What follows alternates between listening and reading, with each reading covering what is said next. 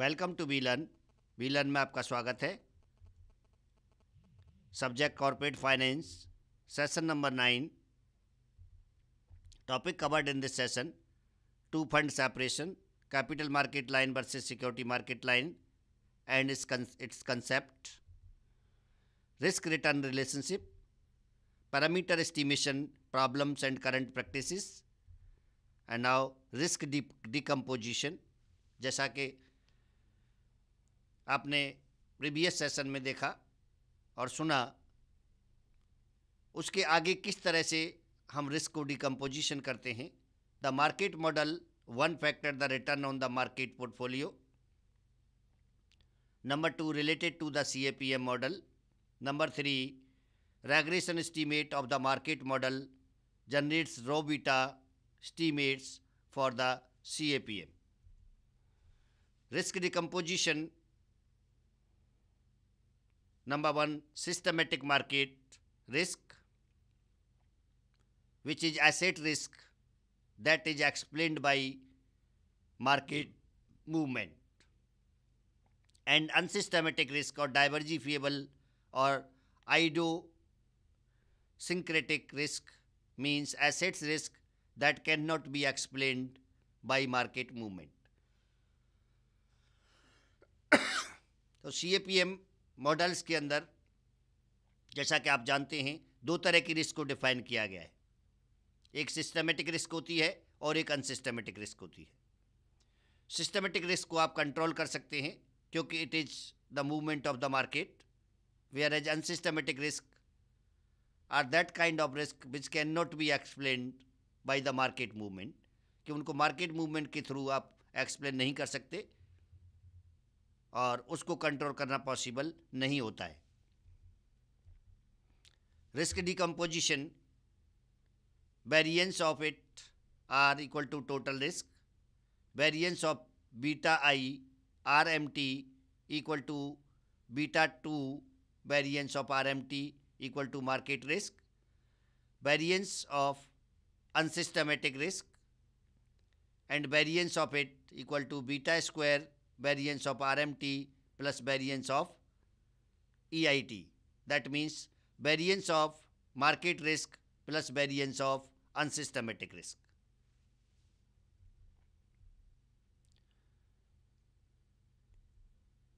We do not know what the factors are. हम ये नहीं जान पाते कि फंड एलोकेट करने में, पोर्टफोलियो बनाने में कौन से फैक्टर्स एप्लीकेबल है। So can be evaluated statistically using a methods called factor analysis. The output generates portfolios associated with each factors, can use firm characteristics or macroeconomics variables as proxies for the factors. And now factor beta. The beta determine the asset sensitivity to the factors. A high loading on factor number 2 means that the assets is particularly sensitive to risk associated with factor 2. Factor models extends into portfolio analysis since the factor betas of portfolio is just the value weighted average factor beta for the individual assets in the portfolio.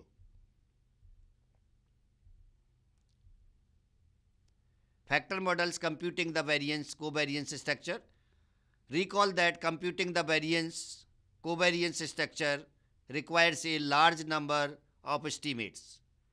For n assets, n variance estimates and n minus 1 by 2 covariance estimate.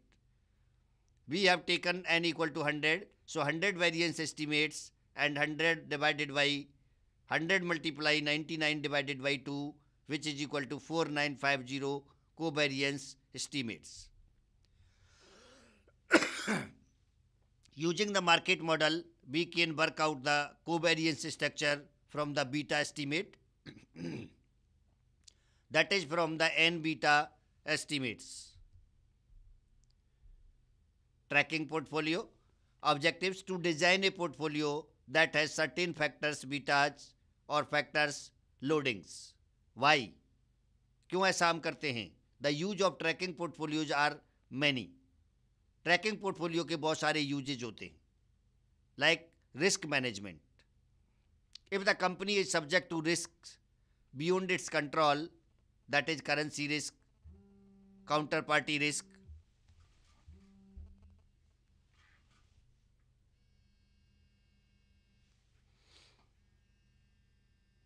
it may create a tracking portfolio that offsets the risk. Capital allocation. The company may wish to allocate capital to investments that yield a greater return than their tracking portfolio, and to reduce its exposure to investments that yield a smaller return than their tracking portfolio. Designing a tracking portfolio.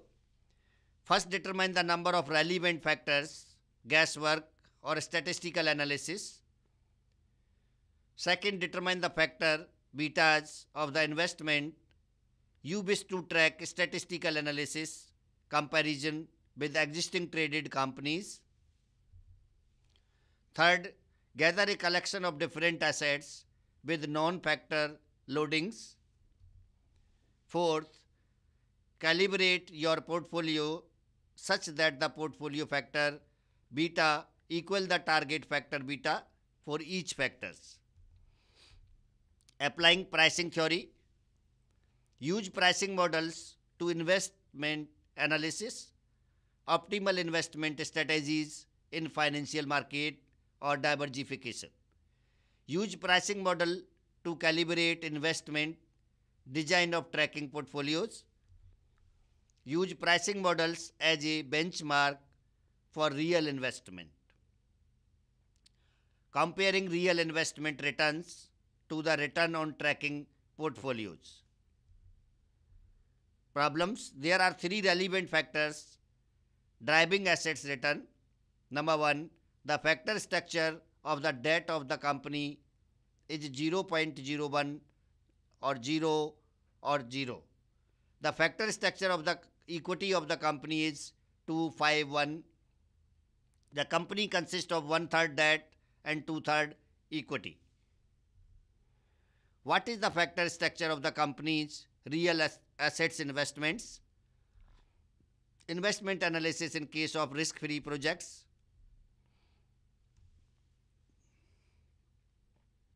Apply pricing technology to real investment analysis, and they are net present value rule. Complication, sunk cost, opportunity cost, and EBA and IRR. अब देखिए net present value क्या होती है. Net present value means when we have used the factors और discounting factors by the concept of time value of money. जब time value of money के factors हम use करते हैं रिसीव्ड अमाउंट के ऊपर, तो उससे आपकी नेट प्रेजेंट वैल्यू निकलती है. और net present value equal to cash flow divided by 1 plus rate of return to the power n minus initial investment. इससे इस फॉर्मूले से हम नेट प्रेजेंट वैल्यू कैलकुलेट करते हैं. कॉम्प्लिकेशंस के अंदर संक कॉस्ट. संक कॉस्ट हमारी वो कॉस्ट होती है जो which is invested by the organization before the incorporation or before the beginning of the work. कि किसी भी ऑर्गेनाइजेशन के द्वारा काम करने से पहले, स्टार्ट करने से पहले जो खर्चा किया जाता है वो हमारी संक कॉस्ट कहलाती है. Then opportunity cost is a sacrificing cost which is beer by the company by sacrificing one opportunity to another. कि जब हम एक अपॉर्चुनिटी को किसी दूसरे के थ्रू सैक्रिफाइस करते हैं तो वो कॉस्ट आपकी अपॉर्चुनिटी कॉस्ट होती है. Then EBA, economic value added. Economic value added means cost plus margin, और the value of a particular portfolio is added from one stages to another is also known as EBA. And IRR, internal rate of return, It is also the method or techniques of capital budgeting, like as NPV, net present value. It calculates the actual rate of return, which is known as hurdle rate. Fisher separation. With different tests, why should investors agree on investment policy? कि investor जो है investment policy से agree क्यों होता है? पहली बात, long term versus short term. कि इन्वेस्टमेंट आपका दो तरह का हो सकता है, आइदर लॉन्ग टर्म और short term. Long term investment means if you have invested the amount for more than 1 year maturity is known as long term investment. कि जब आप इन्वेस्टमेंट की मेच्योरिटी को 1 साल से ज़्यादा के लिए करते हैं या 1 साल से ज़्यादा के लिए आप इन्वेस्टमेंट करते हैं, तो ऐसा इन्वेस्टमेंट आपका लॉन्ग टर्म इन्वेस्टमेंट होता है. On the other hand, short term investment for a year, जो 1 साल के अंदर आपका अमाउंट रिकवर हो जाए, उस तरह का इन्वेस्टमेंट आपका शॉर्ट टर्म होता है. Second thing, risky versus risk free. दूसरी चीज होती है इन्वेस्टमेंट, हम रिस्की इन्वेस्टमेंट करते हैं या रिस्क फ्री इन्वेस्टमेंट करते हैं. Risky investment means market portfolio और market security, because it is depend on several factors. बहुत सारे फैक्टर्स जिस इन्वेस्टमेंट पर एप्लीकेबल होते हैं वो आपका रिस्की कहलाता है, और रिस्क फ्री इन्वेस्टमेंट जिसमें कोई भी फैक्टर एप्लीकेबल नहीं होता, 100% आपको रिटर्न आनी है, वो आपका रिस्क फ्री होता है. जैसे डिपॉजिटेड इनटू बैंक, वो आपका रिस्क फ्री इन्वेस्टमेंट होता है. Risky investment, to purchase the shares of a company, to investment by way of bond or debenture to the company, ये आपके रिस्की इन्वेस्टमेंट कहलाते हैं. Fisher separation. Agreement is optimal regardless of taste. Net present value rule. Invest in all projects that cost less than the value of the project's tracking portfolio. So, NPV equal to present value of future investment minus investment cost. The decision criteria is positive. अगर आपकी NPV positive होती है तो उस case में हम ये मानते हैं कि आपका प्रोजेक्ट प्रॉफिटेबल है. यदि उल्टा होता है, that means present value of future investment less than the initial investment, तो वो प्रोजेक्ट आपका लॉस आपको देगा, इसलिए हम उसको रिजेक्ट कर देते हैं. तो that is the decision criteria. And now ingredient. Cash flow of our investment is investment cost, and second is discount rate if risk-free project minus use a risk-free discount rate. Present value equal to sum of discounted cash flow. How do you calculate the present value? Cash flows means C1, C2, C3 और Cn. That means C1 means first year का जो cash flow है inflow, C2 next year, then C3 third year and so on nth year तक का आपका cash flow होता है.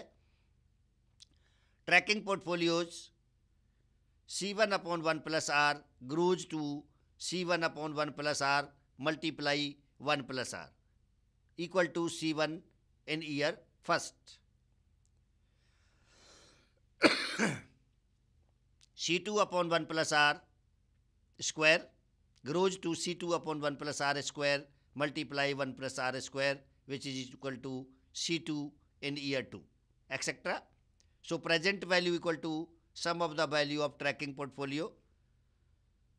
This implies by present value equal to C1 upon 1 plus r plus C2 upon 1 plus r square plus C3 upon 1 plus r cube plus and so on Cn upon 1 plus r की power n. Net present value is calculated by subtracting the initial investment from the present value, कि जब आप present value से, जो आपने present value calculate की है, उसमें से अगर इनिशियल इन्वेस्टमेंट को माइनस कर देते हैं तो आपकी नेट प्रेजेंट वैल्यू आ जाती है. NPV equal to minus I0 means initial investment plus C1 upon 1 plus R plus C2 upon 1 plus R square plus C3 upon 1 plus R cube plus C4 upon 1 plus R की power 4 plus and so on Cn upon 1 plus Rn और Ct upon 1 plus Rt for lot of the times. NPV and arbitration.